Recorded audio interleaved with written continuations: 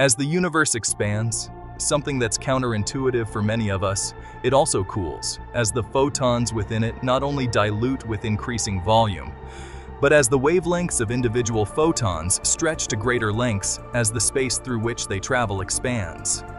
It's why we say our cosmic past didn't just include a Big Bang, but a hot Big Bang, where not only densities, but also temperatures were far in excess of what they are today. What is the relationship between, if any, between time and temperature? It's a fascinating question, because although there is a relationship between time and temperature in our cosmic past, it's not as straightforward as you might imagine. Here's the science of what's going on. One of the greatest discoveries in the entire 20th century was that of the cosmic microwave background.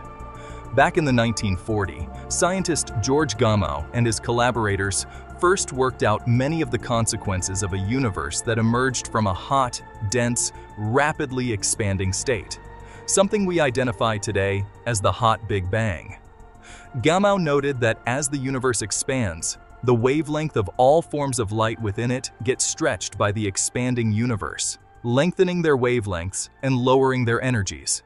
As a consequence, he reasoned, if we extrapolated backwards, that light must have been at shorter wavelengths, higher energies, and more closely packed together. In other words, the universe must have emerged from not only a denser state in the past, but a hotter one. Extrapolate far enough back, Gamow reasoned, and you'd come to a period in cosmic history where there were enough photons of short enough wavelengths that the formation of neutral atoms would have been impossible, where as soon as a proton and an electron found one another and temporarily made a neutral atom, they'd be blasted back apart by one of those high enough energy ultraviolet photons. This would correspond to a state where the entire early universe was nothing but an ionized plasma, where photons and electrons scattered off of one another copiously, and where neutral atoms could not yet stably form due to the overwhelmingly high temperatures. As the universe expanded and cooled, however, the wavelengths of those critical photons would then lengthen, eventually dropping their energies below the ionization threshold of neutral atoms. Eventually, after enough time had passed, the universe would become filled with neutral atoms and those leftover photons, now of too long of a wavelength to ionize the atoms it was encountering, would simply free stream, or travel in a straight line without getting absorbed. As the universe continued to expand, the wavelength of that light would continue to stretch, bringing it to ever longer wavelengths and ever lower temperatures. Eventually, by today, billions of years later, that leftover bath of radiation would be just a few degrees above absolute zero. Talking about cosmic microwave background radiation, this was the first detection of what's now regarded as the smoking gun signal that eliminated the Big Bang's competitors. Over time, it was discovered that this radiation was indeed isotropic, or the same in all directions, blackbody in nature, which even today remain properties of this radiation that no alternative framework can consistently explain. When you add in observations of the expanding universe, the relative abundance of the light elements, and the observed evolution of galaxies and formation of cosmic structure over time, the Big Bang reigns supreme as our best, and arguably the only viable, theory of the early universe. So, if the Big Bang is true, and our universe is not only expanding and getting less dense, but also cooling as the universe expands, that implies that it must have indeed been hotter in the past. The relationship between wavelength and temperature is straightforward. At half the original wavelength, the temperature is doubled. At a third the original wavelength, the temperature is tripled. At a quarter the original wavelength, the temperature is quadrupled, and so on. This is related to time, as the universe expands with time, but the relationship isn't exactly direct. Instead, the direct relationship is to the universe's size, not its age, as photon wavelengths were. Half their present wavelength when the universe was half its present size, a third their present wavelength when the universe was a third its present size, a quarter their present wavelength when the universe was a quarter its present size, and so on. This all sounds very theoretical, of course, and so you might wonder if there's observational evidence that this was actually the case. After all, we've measured the cosmic microwave background exquisitely here in the 21st century, and have found that its properties today are that the universe has a temperature. If we ignore all other sources of matter and radiation like stars, galaxies, gas, dust, plasma, stellar remnants, black holes, and more, that corresponds to 2.7255 Kelvin, and where the temperature fluctuations or deviations from that average value are only tens to hundreds of microkelvin. But the existence of that radiation today doesn't necessarily imply that this radiation existed as predicted at higher temperatures in the past and at temperatures that correspond to the physical extent of the expanding universe relative to its extent today. Fortunately, we have a way to probe precisely this. One of the most ubiquitous molecules in the universe, perhaps surprisingly, is carbon monoxide, or a simple CO molecule. Because of carbon monoxide's propensity to have its rotation levels excited at relatively low energies, at energies that correspond to photons of microwave frequencies, it can be used as a cosmic thermometer, where absorption features from carbon monoxide can appear in a distant quasar's spectrum.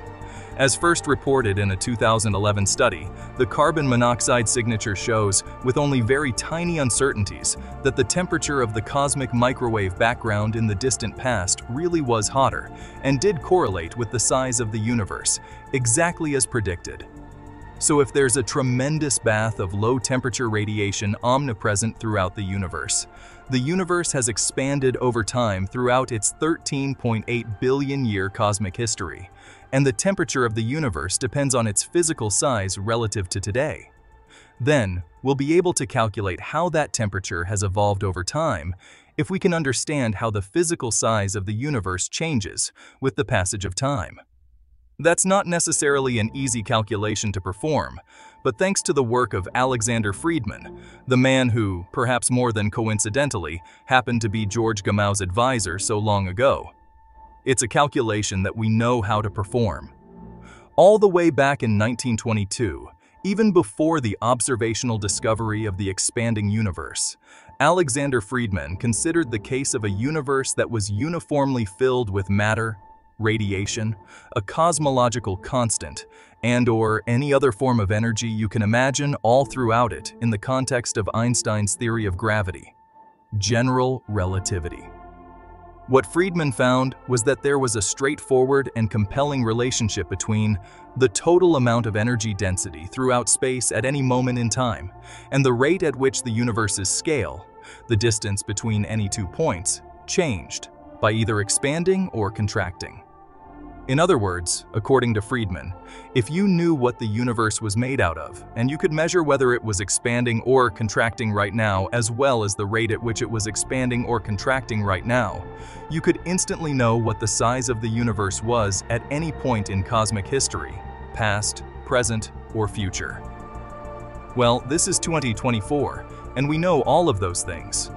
We know that the universe is made out of about 5% normal matter, 27% dark matter, and 68% dark energy, with a tiny bit of neutrinos, 0.1%, and an even tinier fraction of photons, 0.01%, added in. We also know that the universe is expanding right now, and despite the controversy over a problem known as the Hubble tension, we know to very high precision how quickly the universe is actually expanding today. Based solely on this information, we can calculate back from the present day to any moment in the universe's past and learn what the relationship is between temperature and time. It turns out that there are three separate periods in cosmic history that all gradually merge into one another, where the relationship between temperature and time are distinct, following different rules at different periods, depending on what form of energy is dominant and primarily responsible for cosmic expansion. If the universe were composed only of one type of energy, the relationship between the temperature of the universe and the amount of time that passes within the universe would be very easy to calculate. Early on, radiation, driven by photons and neutrinos, is the dominant factor in the universe. This period persists from the start of the hot Big Bang for the first few seconds, minutes, hours, days, years, decades, centuries, and millennia. Then, about 9,000 years onwards, matter begins to take over, becoming the dominant form for millions and even billions of years, all as the universe continues to expand and wavelengths continue to stretch. Finally, about 6 billion years ago, the matter density became so dilute that dark energy began to become important and now dominates the expansion of the universe. As the universe expands, as the distance between any 2 points increases, the temperature of the universe drops proportionally. We understand our cosmic history well enough that we can now go back to any epoch in the universe's past and know, with only extremely small uncertainties, what the temperature of the universe was at those early times. We can probe this over an enormous range of conditions, from when the universe was just a tiny fraction of a second old to when it was many billions of years old, as well as at every stage in between.